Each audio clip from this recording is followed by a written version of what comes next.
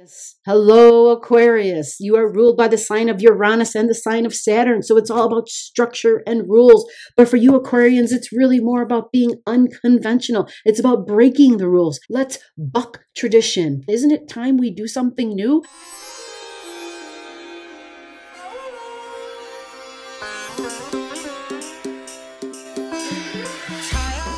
You're having this new moon in your third house of thoughts, of thinking, of communication, of talking. Third house is the placement of networking. Are you a ferocious networker? You've got Arian energy there. So you're going to be the one who initially starts a conversation. You're going to be the one who usually reaches out because you initiate, you start. You're the leader when it comes to talking.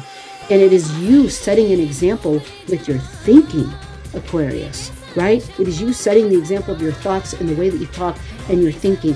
You may have times when you're in conversations where you are irritable, where there might be arguments because you are passionate, right? It's understanding balance and incorporating balance and self-discipline. You are having a new moon in your third house of how I relate and talk and communicate. This is social media, but this is school, this is schoolmates, this is work and work partners, right? Networking and talking to people.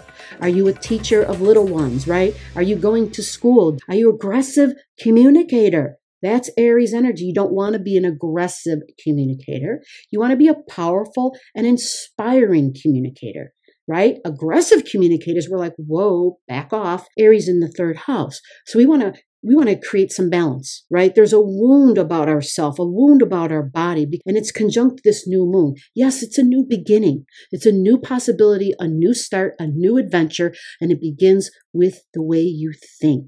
This is a universal call for it's time to do mind training. You can do this. You are the adventurer.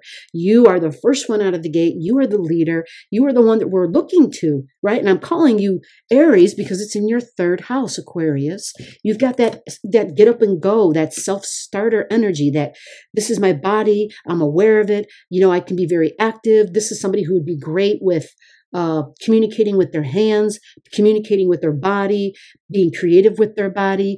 This would be sports, you know, the demonstrative sports, performance sports, because it's Aries energy. It's all about the body. It's all about me, body consciousness. But there's a wound involved here. And this new moon is it's gonna light up whatever this old wound from the past was. A wound from your childhood, a wound from maybe, you know, growing up in the house with mom and dad. And this would have been a very young age, by the way. But something that you need to process, right? Something likely about the appearance.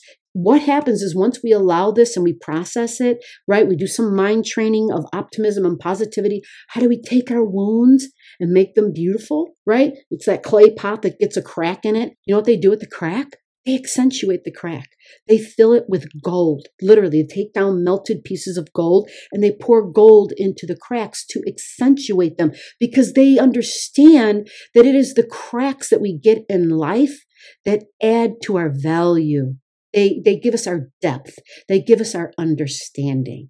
And so this is a new moon for you, Aquarius, where you can have that self-understanding. This is an opportunity to embrace the old wounds and to do something with it. If you don't process it and do something with it, it's affecting the conversations and the communications you have with your peers. It's the way you communicate in social media. It's the information that you consume digitally, the news, the stuff that you talk to others about.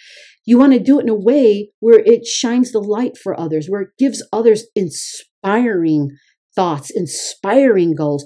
You, on an elevated level, are supposed to lead those individuals in your life.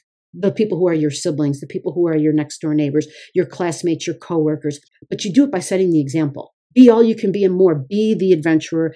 Be not afraid. Go out and seek. Go out and preach. Go out and inspire. But it begins with inspiring yourself.